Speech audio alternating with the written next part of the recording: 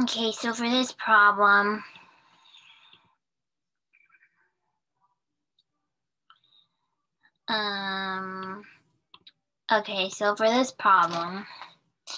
it says that Mary purchased a 10-year par value, 4%, coupon rate of 4%. So price. Okay, so bond pricing formula is involved again. Okay. Now, it says that the bond can be called at 100 over the par value of 1100 on any coupon date starting at the end of year 5 and ending 6 months prior to maturity.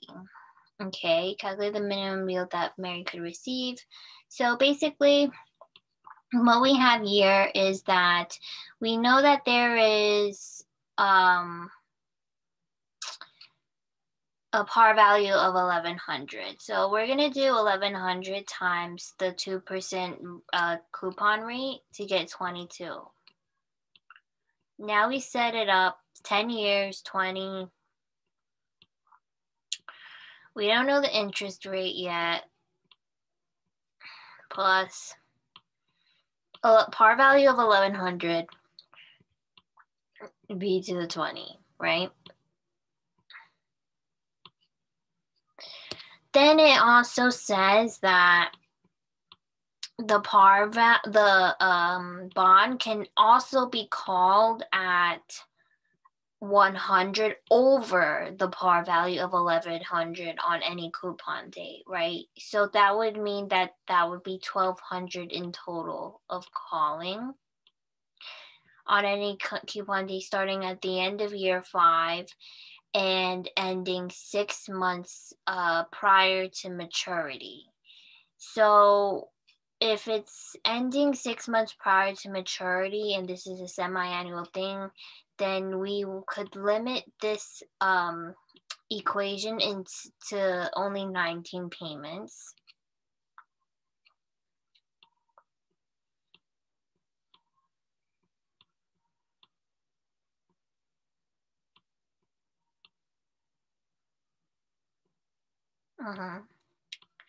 Now, it says calculate the minimum yield that Mary could receive expressed as an annual nominal rate of interest convertible semi-annually. So when we're finding the annual nominal rate, we want to find the rate in which before it was compounded, right?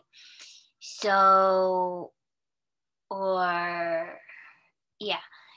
So basically, yeah, this is the rate before it was compounded, before it was divided by 2, and this is the new rate now.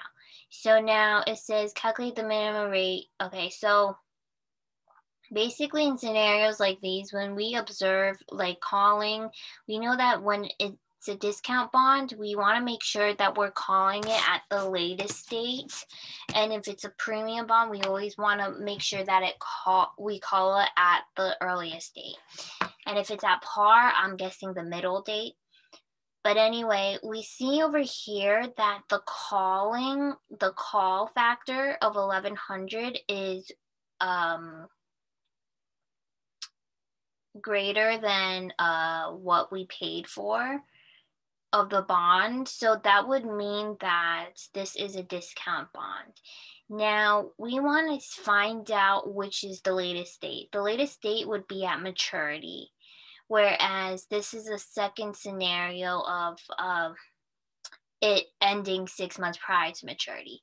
So my best bet is to go with this equation because it is the latest date and it is a discount bond. But let's solve for the interest rate. Okay, so we'll do 1021.50 present value, 22 payment, 20 number of years, 1100. Present value.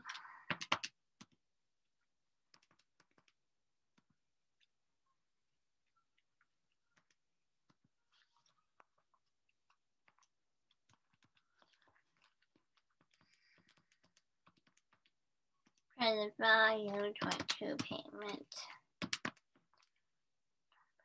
years, 1100 as the future value. We compute the interest rate to 2.46, right? For here. We're just going to solve this one anyway, even though it's not the latest date. 21.50, present value, 22 payments, 19 number of years, 1200, future value, compute.